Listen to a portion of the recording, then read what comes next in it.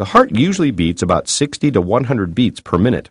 With each beat, your heart pushes blood throughout your body. The upper chambers, the atria, contract at the same time. Then the lower chambers, the ventricles, contract at the same time.